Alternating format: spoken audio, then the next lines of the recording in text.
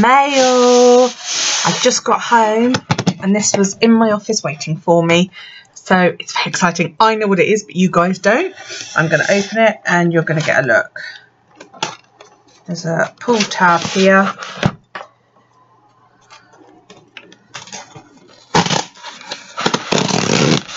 I'm just keeping my dress covered up.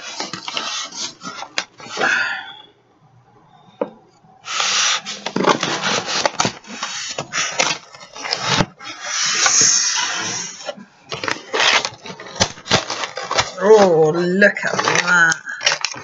It's in a much smaller box than I was expecting. I was expecting that to be huge.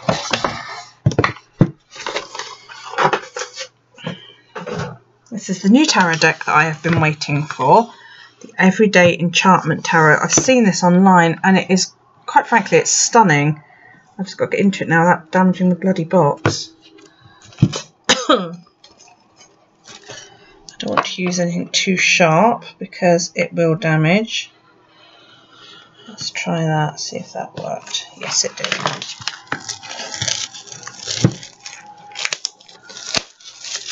So it comes in a really, really nice sized box.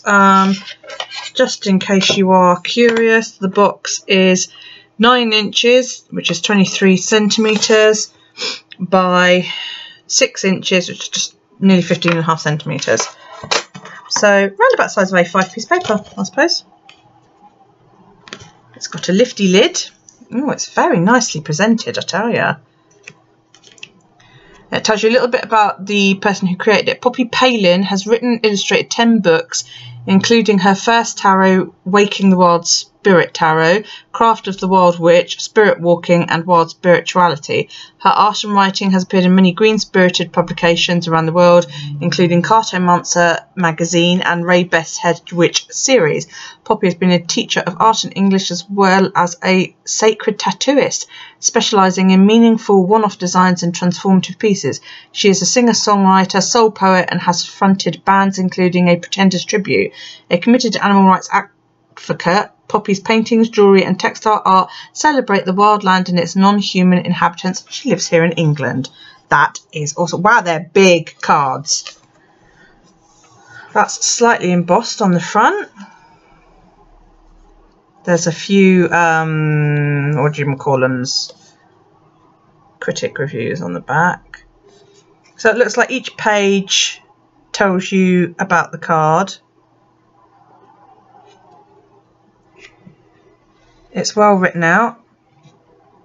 So it does a picture of the card, keywords, shows you the image, a brief, you know, summarisation, I suppose, the story, and then the meaning.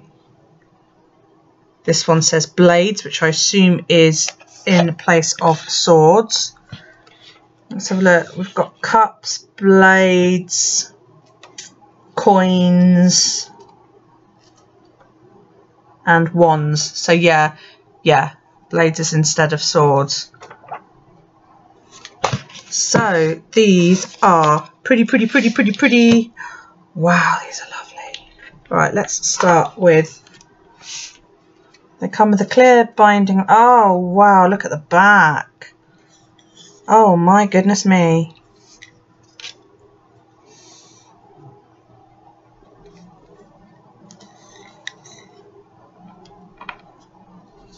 These are actually quite nice.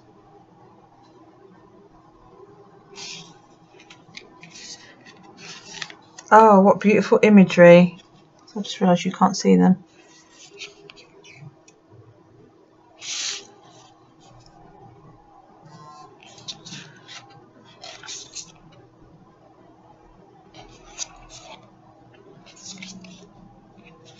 These are stunning.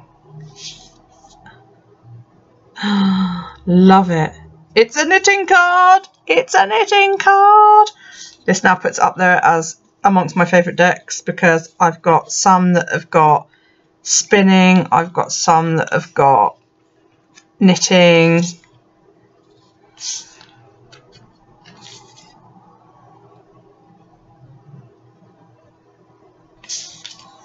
I am going to enjoy looking through these. Oh, are they? Oh, they're colour coded. The major cards are black. The ones are red. Coins are green. Oh, I wonder if that's significant. I'm going to have a read. I suspect it is. The cups are blue and the blades are purple. Oh, fantastic. Absolutely beautiful. It is a big deck, okay? The cards are huge, really. Okay, just to give you an idea on size. God, that is going to be hard to shuffle. The deck is 1.25 inches thick. That is 3.2 centimeters. Okay, that's a chunky deck. Okay, it is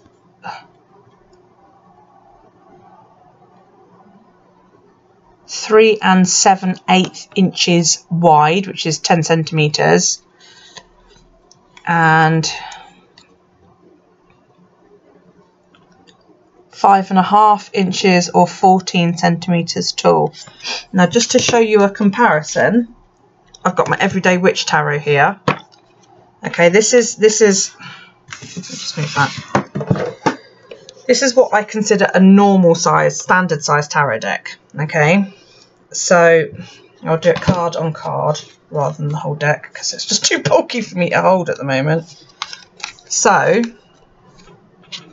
that is the difference.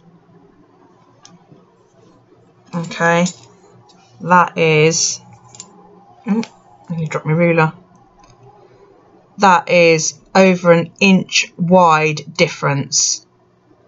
1 1/16 or 2.7 centimeters wide difference, and then height is 7/8 of an inch or 2.2 centimeters. All right, so that's the difference in the size of the cards. Wow, the difference in the size of the decks is quite immense as well. How can I do this? Right, that's the Enchantment.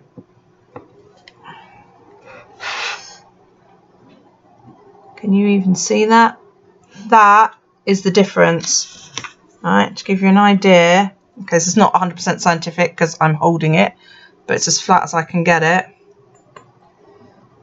That is nearly 1 centimetre thick, which is 1, 2,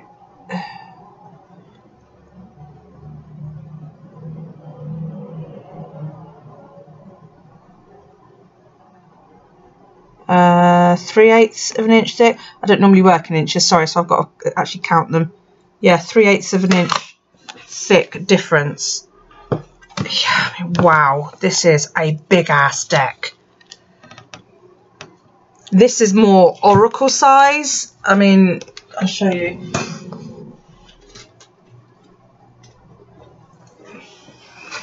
But even then, I think it's bigger. It's certainly thicker. That is my Nature's Whispers Oracle on top, and they are the same height, but they are a smidgen wider. Just a smidgen wider. You can see the purple and green at the bottom. That is the new deck. So they're a wee bit wider, and again, they're thicker. You can tell. Look at that. This is a big ass deck of cards. Crikey. I think I'm going to be spending the next several hours shuffling these. I need to look through them as well and familiarise myself with the imagery. So it'll be a while before I start using them, but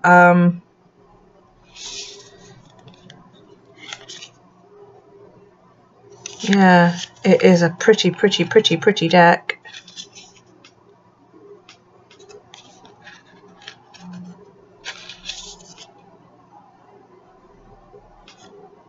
Beautiful.